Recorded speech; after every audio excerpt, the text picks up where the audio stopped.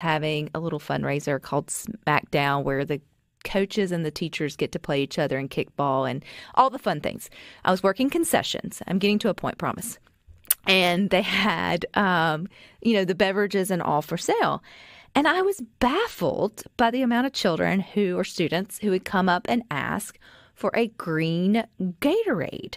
But the Gatorades that we have were red, which is very specific, blue, which we did have 2 shades of blue, but you got what you got and you didn't throw a fit.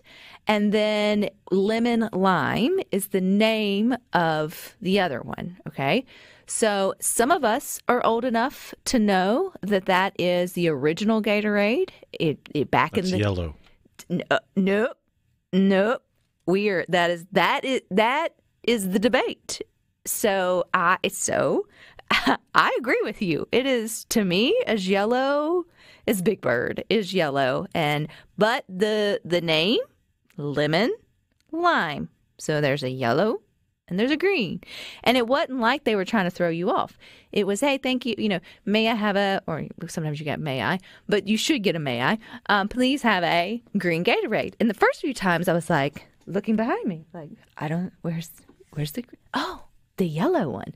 And so I'd grab it and, hey, can I have a green Gatorade? And I finally figured out that they associated it with a green. Well, apparently, so Donald in Oxford says it's green. That's not green. That is yellow as the day is long. You are not the only one to fight me. Not fight me. I wasn't fighting. I just gave them the Gatorade in which they wanted. But grass is green. Okra's green.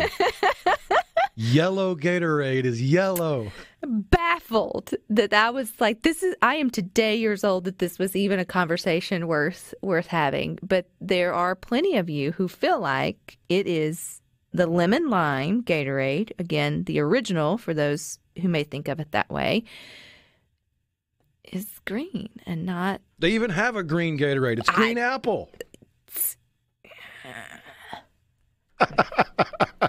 You're preaching to the